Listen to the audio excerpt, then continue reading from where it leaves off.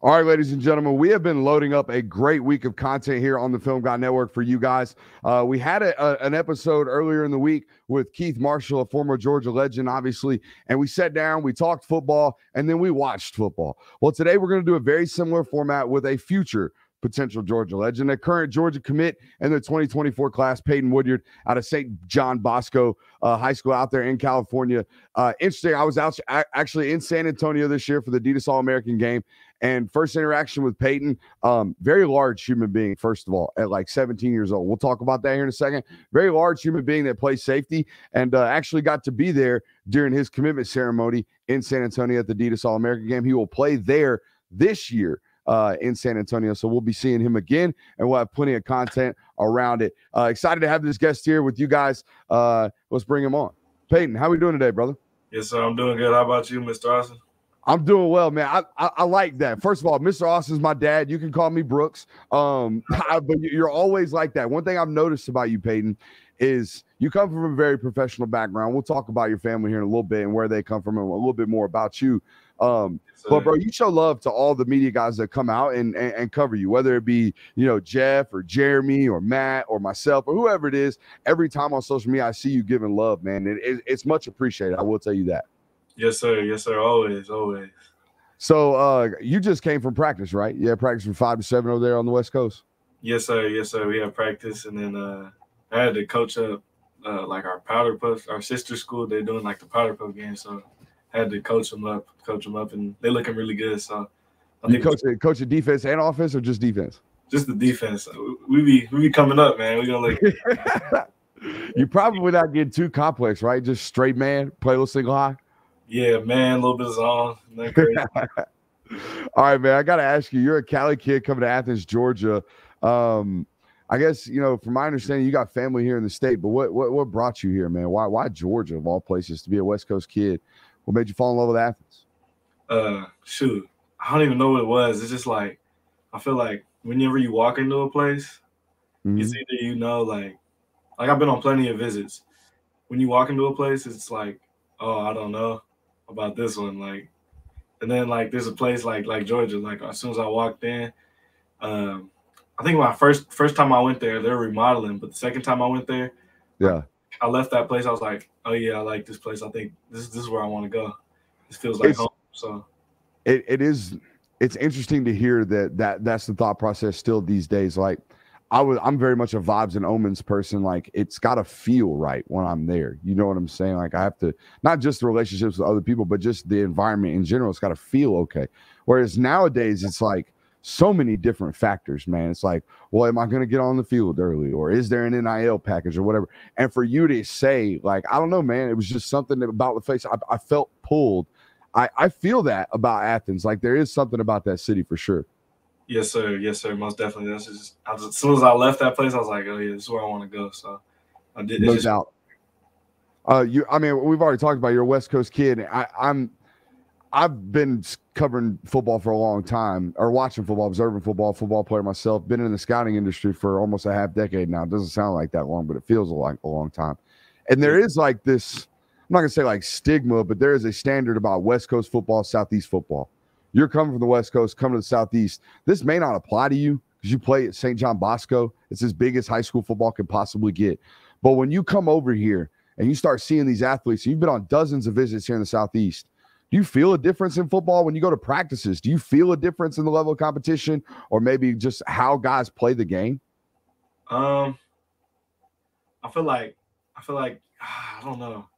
I feel like I'm always gonna like try to represent Cali like as much as I can, but yeah, I feel like if you're good, you're good. If you can play football, you can play football. If you can't, you can't. So like, I feel like if you're a competitor and you know what I'm saying, you don't go out there and play and think you're the best. So I feel like there's definitely that at Georgia, and Georgia gets people from all over the place. Like you got Keely Ringo from Arizona, you got dudes from the Midwest, and then you got like Milton from Fresno, yeah, Clovis, Northern California. You got Darnell Washington from Nevada. I mean, they have plucked. I mean, Brock Bowers from Napa. I mean, you are 100% correct. Nakobe Dean from Mississippi. So like Xavier Truss starting left guard from Rhode Island, bro.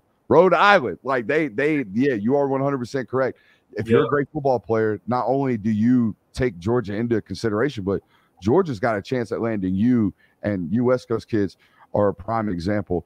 I want to talk. I haven't been. I'm going to fly. One of these days, I'm going to fly out and watch one of these. But St. John Bosco, Mater Day. Put me there. You gotta come this year. It's crazy. People always talk about the ticket prices, but it's crazy though. Like, just being in that game, it just feels different than any other game. It's always the one and the number 2 team in the nation just going at it, and I think it's some of the best talent, not just in Cali but in the nation. So it's just cool just to be able to play in that game and compete at the highest level. So people watching this, we are a heavy Georgia base right here, right? So people watching this will hear St. John Bosco Mater Day. They know the names, but they don't understand. That's like what? Of the 11 guys on each side of the football, 75% of each starting roster is probably playing Power 5 Division I football. Yeah, our whole defense this past year was with me at safety, we have 2 dudes that committed to UCLA, and another safety that went to San Jose State, and then all our corners are it's crazy.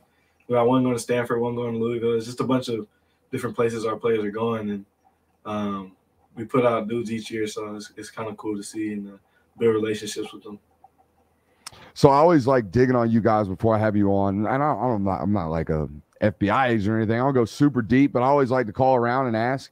And it doesn't take but 2 or 3 phone calls to ask about Peyton Woodyard, to hear the word leadership, the intangibles, right? Like the off field. This guy's a Georgia guy. He is going to come in and be a 100% cultural fit. So I guess let's just talk about it. What are your leadership styles like? Or what would you identify yourself as a leader? How would you characterize Peyton Woodyard? Not necessarily the football player. We're going to talk about that here in a little bit. But Peyton Woodyard, like a member of the culture of the University of Georgia. I like sometimes I'll talk, but more of want to lead by example and just show people how to carry yourself a certain way and how to act when you're not just on the football field but off the field. So when you're on the football field, you got to be a different person. You can't be so friendly, but you also got to just be able to lead your team and be able to build that bond with your teammates. And they don't want to follow just a random dude, so they want to follow someone that they trust and they know. So I feel like you want to go to war with your brothers. And I think Georgia does a good job with it. Coach Kirby told me they do something bonding activity. I'm not sure exactly. Yeah, what did you say? Skull sessions. Skull sessions, yeah. So it brings the team close together, and I think it's cool. You ready to go to war for your brothers. So you don't just got one leader here, one leader there. You got a bunch of dudes that are ready to go. So. One thing I've always respected about just being an observer of what Georgia does from a cultural standpoint, these skull sessions that you're talking about. Yes, sir. Dude, every football program I've ever been a part of that wasn't like Georgia and that I wasn't super close to, but I was a part of, it was all compartmentalized, right? Your offensive line group hung out together, your offensive players hung out together, your tight ends and wide receivers kicked it together, right? Your running backs were always buddies. Rarely, if ever, were you best friends with the corner if you were a center, or what I'm saying, these cross relationships where team building is actually created, where we are one, not just we are 2 separate units, where we are one. And these skull sessions that you're talking about, Peyton, you're not just going to be in a room with your room, right? The guys that you go to war with from an individual standpoint every day and in indies and all that good stuff. You're going to be sitting across from your offensive tackle and learning about who he is as an individual and as a human. And they say learn the why, right? You hear that all the time at the University of Georgia, and I think that's very, very important. And it sounds like they're selling that, not necessarily selling that, but they're talking to you about that in the recruitment process, huh? Yes, sir. Most definitely. We don't always just talk football; we talk about everything, and that's what I really like about not just Coach Kirby. Coach Kirby, he's a great dude, man. He's just I don't know. He's a player's coach for sure, and he's gonna light that fire. I think him and his staff do a great job. Coach Fram, Muschamp, I can't praise them enough. That was my very next question. Those 3 names: Kirby Smart, Will Muschamp, Fran Brown. I'm not going to ask you to put them in order of importance of your recruitment, but there had to be a guy that took kind of the lead there, right? And some other guys that kind of helped out along the way. But as a guy who's going to probably play safety and maybe cross train at star as the rest of every defensive back does at Georgia, those three guys are going to be vital to your development moving forward. I'm curious where those guys were in the relationship and maybe a little bit of a tidbit about each guy. Yes, sir. So I had a relationship with Coach Fran like first, and just started building that, and we had a great relationship. We still do, and then started talking to Muschamp and then Kirby, and it just all felt right. And it's cool because you're gonna get coached up by all three of those dudes. Like I've seen that practice. Like there'll be the safeties with Muschamp, and then they'll swap with Fran in the corners and stuff. And it's kind of cool just to see them get coached up by both. And then I seen Kirby just out there in the ears of the safeties. He's in the meetings with the safeties. It's just because Kirby plays safety and Muschamp, so it's just like, why would you not want to get coached by three like some of the best DB coaches out there? It's not some of the best. I mean, Fran Brown is the youngest, hottest name at defensive back in college football. Will Muschamp is stamped. Like he's reached head coach status because of his knowledge as a defensive backs coach. And as you mentioned, like if I say this all the time on this network, if you polled every single college football coach in America and you said, who is the best defensive backs coach, head coaches included, Kirby would probably get like a lot of those votes, and Nick Saban would probably get the second most. Like that, they are the best defensive back minds in the world of college football. Yes, sir. I saw Chris Smith drop your name at the NFL Combine. Where's the relationship have like come from? How does he already know about Peyton Woodyard? How's that happen? Oh man, we just be like chopping it up here and there, like through messages, and then I got the chance to meet him when I went out there, and he's a great dude, man. Like you don't come across a lot of people like that, and his film, in my opinion, if you watch it, it's just like I don't know. Maybe it's just because like I'll be watching a lot of Georgia stuff, but I'll be watching Chris Smith's film, and like I seen him make a tackle one time. It was the first game against Oregon. He was like 15 yards back, came up and made a tackle, made like a 2-yard loss, tackle for loss. Left sideline, stuck the kid like right at the sticks. Yeah, and that one too. But it was one where like he came like right off the tackle, and it was crazy. I was like, bro, not a lot of safeties can do that. So he always moves first. It's what I always loved about watching Chris on tape. I mean, the combine numbers are what the combine numbers were, but always moved first. Always was in the right spot. Always, is a film junkie too. Sounds like you are. Sounds like that's who you study. You study a lot of Georgia tape, is what it sounds like. Yes, sir.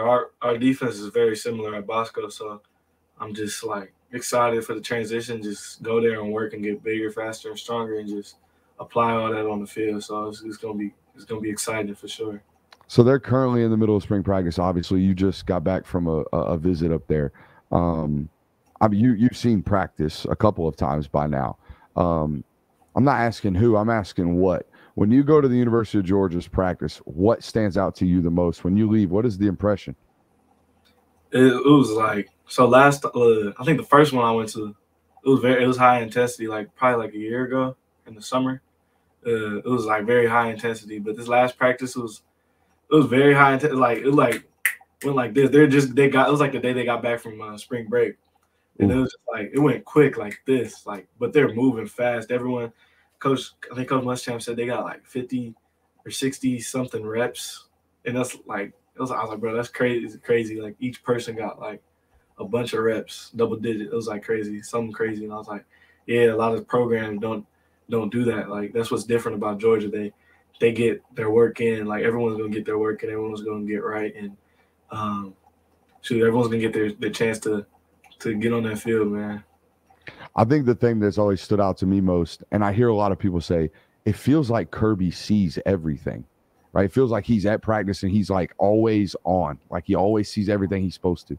And my thing has always been, it seems like his eyes are always in the place that they need to be.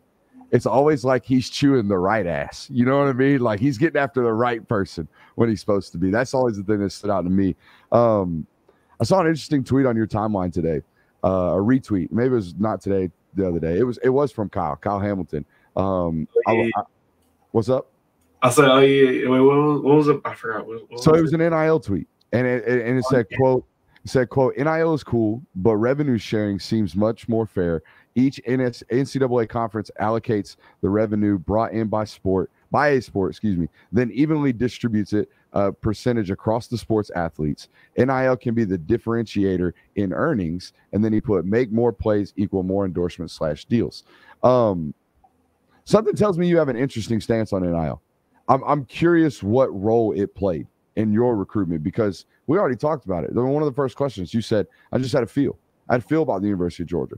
What role does it play, and has it played, and does it continue to play? Because I know you're still getting phone calls, dude. Like, you're a really good football player that's still 6-7 months from signing on the dotted line. You're not getting phone calls. Yes, sir.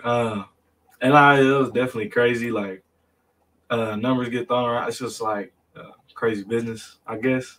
But I feel like you want to go where your heart is at, because, like, at the end of the day, you go somewhere you're not happy at. It's just like, you know what I'm saying?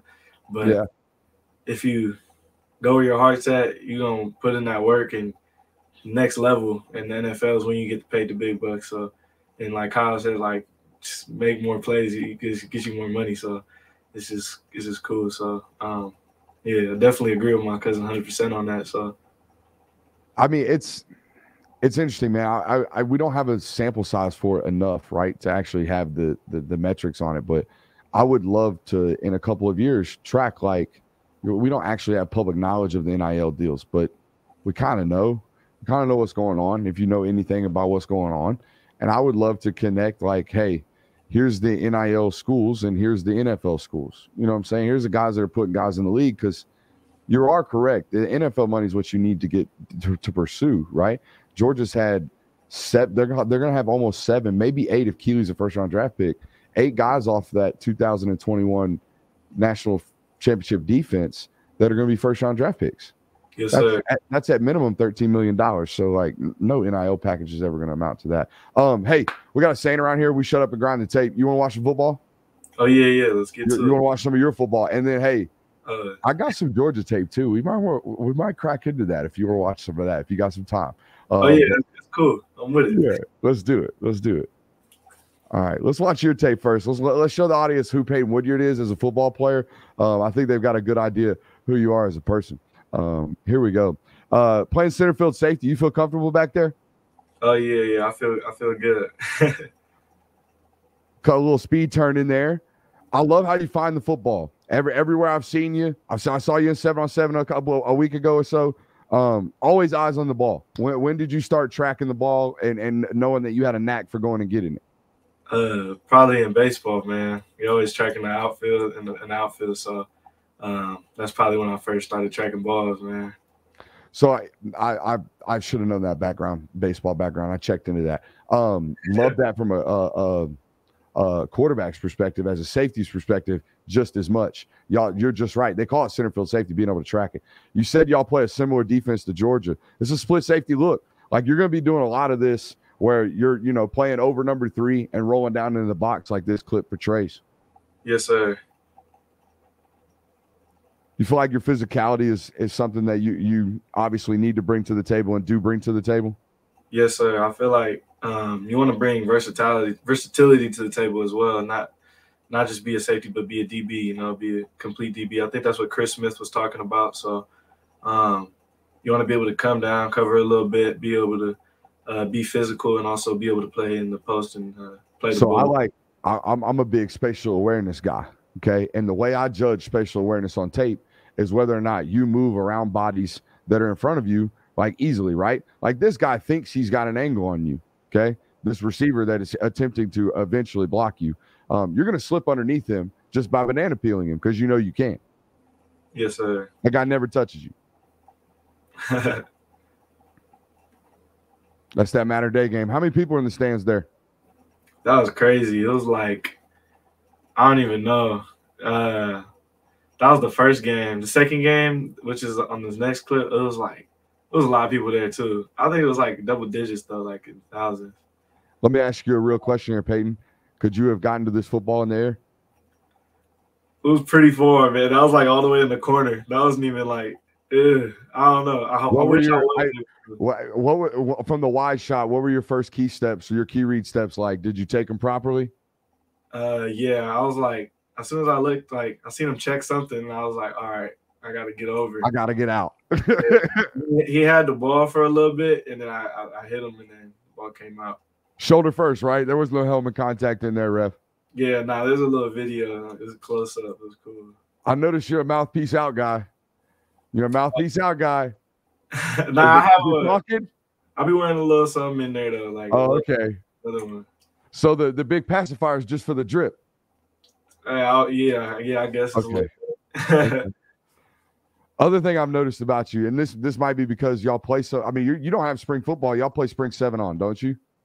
Out in Cali. Yeah. I haven't been much of a 7-on guy. It's my first year playing a few tournaments.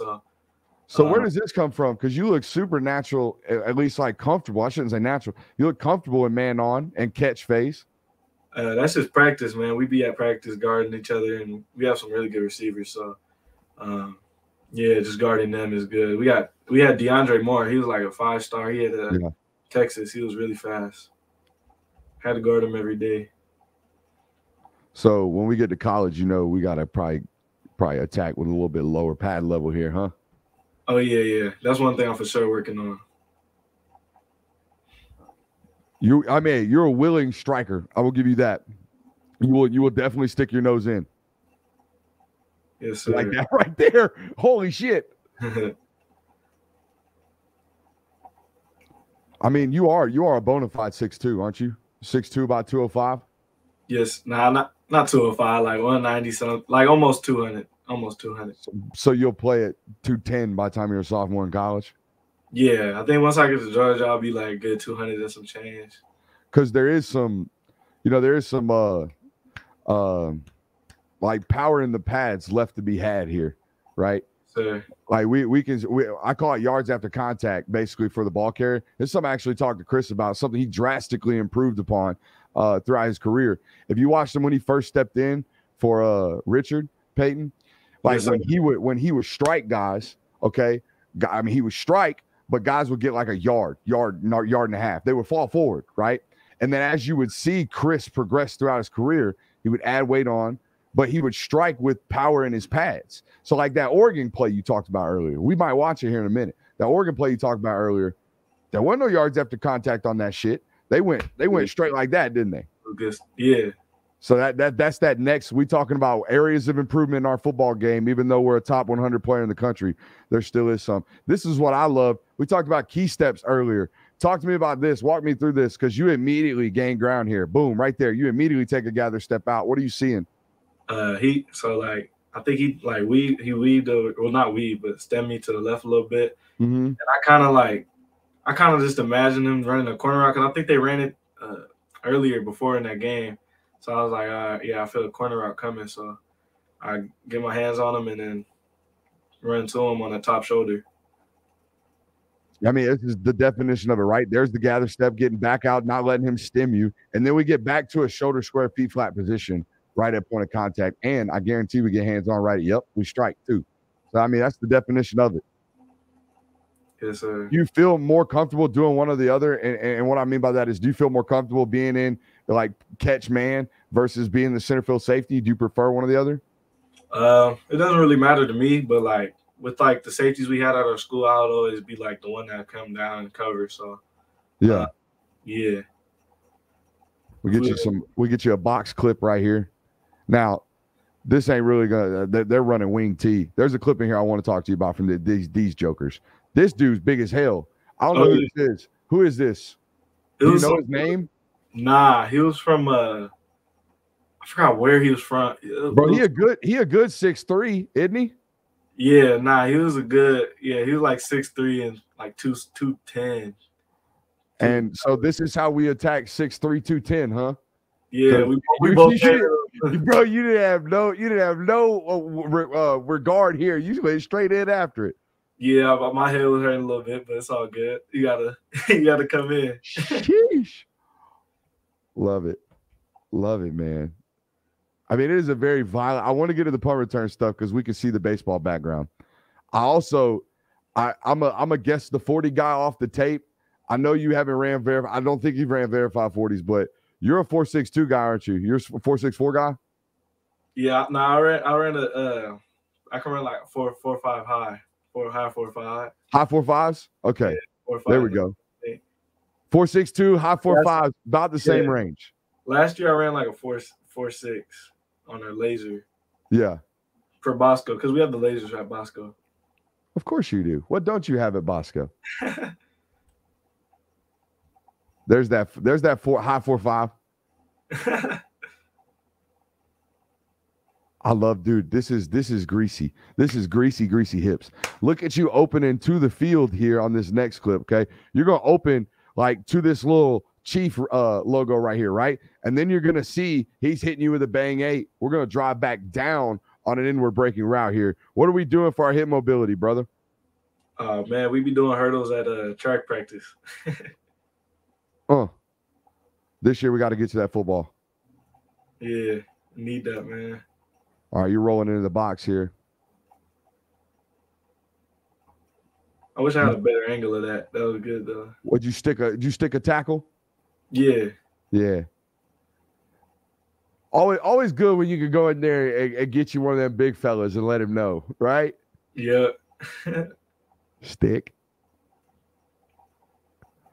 Is that who I think it is? Is that back? Who is that? I think that's Jordan Davison. He's good. He's a class below me, but he's big.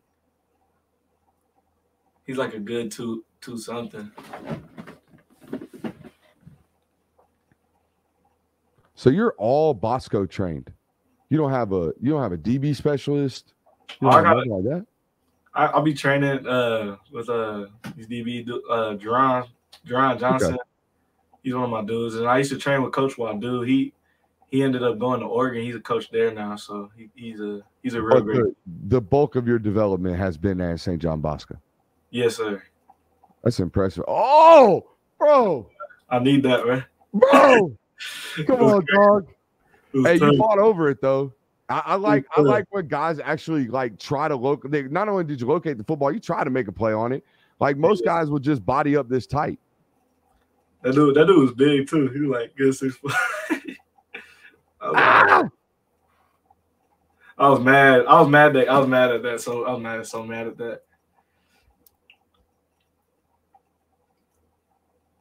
This is what I'm talking about. This is we can still add this to our bag, right? Like we can make this a head across hit, right?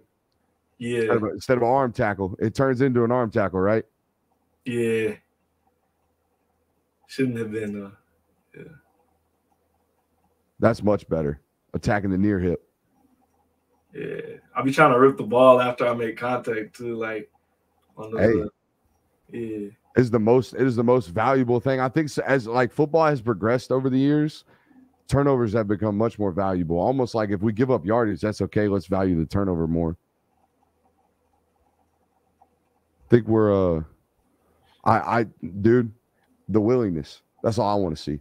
That's the willingness to walk in there, stick our nose in it, and strike. Hey, I'm gonna say goodbye to the YouTube audience, and we're gonna watch some Georgia tape. You got 15 minutes to watch Georgia tape? Yeah, most definitely. Let's do it. YouTube, appreciate you for being here. If you want to check this out, patreon.com/Brooks Austin. That smile on that face, dude. That's because we're talking football. You like this stuff, don't you? Yes, sir. Most definitely. Hell yeah, man. Hell yeah. Let's continue. And we're going to continue over on patreon.com/Brooks Austin. All right, my man.